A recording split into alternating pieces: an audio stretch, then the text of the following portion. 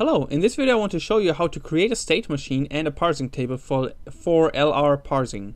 In case you're just interested in the parsing table, be warned that you need the state machine in order to create the parsing table. This is the example number 2. If you want a more easy example, just look at example number 1. You will also find more explanations in example number 1. Okay, so let's start. These are our rules. As always, all the big letters are terminate symbol, non-terminate symbols, so like variables, and all the other ones like the I and the multiplication and the plus sign are usual letters. And as usual, the dollar sign here indicates the end of our input. So an example input could be this one, and I, and at the end a dollar sign. This is as always our technical state that just indicates that if after E nothing comes, then we're finished and everything's fine. Okay. We already learned the first state has all these things in itself, like this. And we should of course also not forget the pointer that tells us where we are reading at the moment, and which character, or which, not character, but which symbol can be the next one. Okay, let's start with the rule in here. We can have the input E, for example. Our pointer shifts one symbol to the right. And this time we have to take a little bit more care because the E is not only here but also here, so we also have to take this one into account. And here we go. If you watch the other example, if we are in front of the dollar sign, this is usually our final state, the accepting state. This cannot be the time. We cannot do the same here because we have this rule in here that's still there. So I will draw another state. I never saw this in any documents before, but just to make it clear, right? And we will get into that state with the dollar sign. We don't need that state afterwards in the table, just for us now to make it clear, right? So next input we can have from here is a plus. Now it's getting more interesting. And as we learned before, if the pointer is in front of such a variable or non-terminate symbol, then we also have to take into account all the ones that have a T in the front. And as we learned before, if the pointer is in front of a variable, then we have to take in all the rules into account that also have this variable in the front, like this. And what you learned here now is that the process of deciding which rule comes inside the state is iterative or recursive. So for each new rule we add here, we have to check if the pointer is in front of a variable, and if that is the case, then we have to add that one. Luckily, we only had the F in here. We also had the T in here, but we already had the T rules from this one, so we're fine with this. Therefore, always make sure to check if the pointer is in front of such a variable.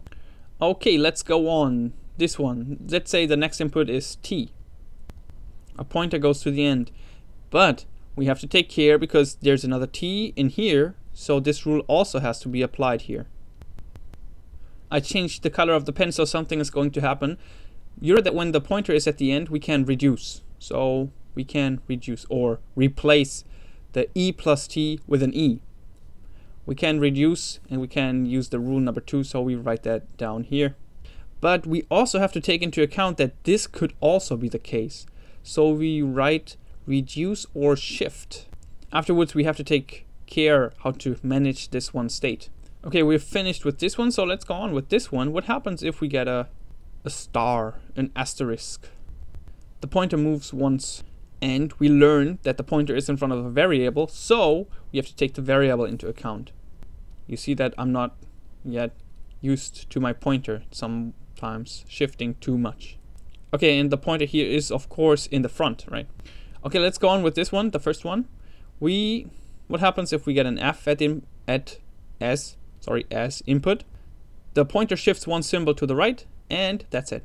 In this case we were lucky, we don't have any other rule here, so we can just reduce this thing by rule number 4. Now let's check the I. What happens if we get an I?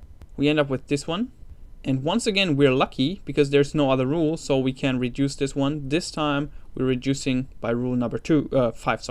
Why do I say 2? Oh, okay, so we're finished with all of that stuff. We're finished with all of that. We had the T in here, so now we check the F. That's the new state, nothing else, so we can reduce it. We can apply rule number 3 here. So that's fine. That's also fine. We also already have the t. So now we check the I, and the I will bring us to this state.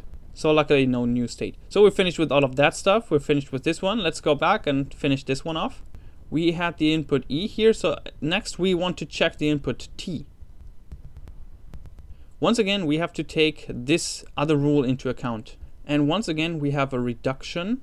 This rule will reduce by rule number 1, or we have a shift if we have a star at the next one for the next input. This is going to be reduced. We don't have to care about that one, but we will care about the star now. And we figure out that the star actually brings us down to this state. Then we're finished with this one. We care about the F in here. If we get the F, we will end up in this state. And then we're almost finished. We have the I left, which will bring us in this state. That's it for the state machine. Before we go on with the rest, we want to add states to this one. As in the last example, you can add the states with numbers, whatever you want. I just follow my example here on the paper. There we go. And now we need to rearrange all that stuff. State machine is smaller, the rules are smaller, and now we got the table. We have all the states on the left side from 0 to 8.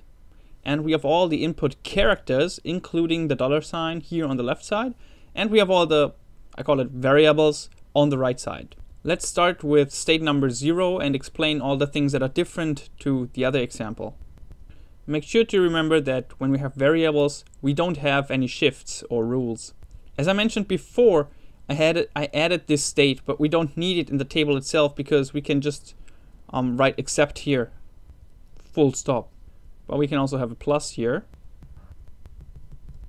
Okay, a lot of stuff left out. Let's start with the most easy ones with the third one.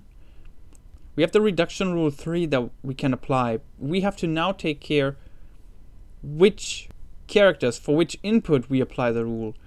Remember from the last video that some books or some videos just write this one here if there's only one rule in here. Why? Because it doesn't make any difference in the end. But it's not really correct. So sorry for that. So we remove that. Because this is a T, we can only apply the rule for all the characters in the follow set of T, which is $, plus, and the star. Why is it like this? Just short explanation. After the T comes a star. After the T comes an E, and after the E comes a plus. And after another E comes a $sign. If you want more information on the follow function, just watch the video about the follow function. For us, this means rule number 3 will be applied here, here, and here. Finished with that one. Okay, next one is state number 4. We have the same thing again. This time we have an F here. So we're interested in the follow function of F, which will give us the exact same characters. We apply rule number 5 to all these characters, and then we're finished with this. Next, let's check state number 8. Now we care about the T here. Can you say that in English? Same game. We apply rule number 4, not to I, because it's not in the set here. I always try to make an English pronunciation, but it's going away and shifts to a German one. Sorry for that. Let's check the next one. State number 2. Now it's getting really interesting. We have two things. First, we have a shift. Let's care about the shift first. If there's a star as input, we have a shift, and we end up in state number 6. We go down here, okay? Now we have a reduction rule as well. The reduction rule is about the E. And here is the big point why just doing like this stuff is not helping you with the rest of the world. Because you usually don't put it here, here, and here. Now you have to check the follow function. This is where the follow function is actually important. And this is, for me, the only reason why I don't put all the reduction rules in here. The follow set of E is just $1 and a plus. Again, why $1 and plus? Because after E there's $1, after E there's a plus. This means we apply the reduction number 1 only to the plus and the $sign. Not to the star, not to the I. That means, I will make an example later, but for the future that means if you look at the state machine here and you come in to this state and you have an input something like this, In the state machine, you have no idea. Should I reduce now or should I shift? But if you look at the table, you have a clear view. Okay, if what's coming next is this one. If it's a star, then shift. If it's a plus, then reduce. And if it's an I, then return an error because that's not possible. Okay, that being said, finished with number 2. The rest is pretty easy because it's just the same. You have a shift to state number 6. And otherwise, for the E in this case, again, we have reduction number 2, like this. And then we're finished. And this is our result, the parsing table. If you have any questions, if you have any comments, write them in the comments. Make sure to read the video description. If I made any mistakes, I will update them in the video description. If they are not updated there, then please leave a comment and point me out to the mistake. Okay, and once again, thanks for watching.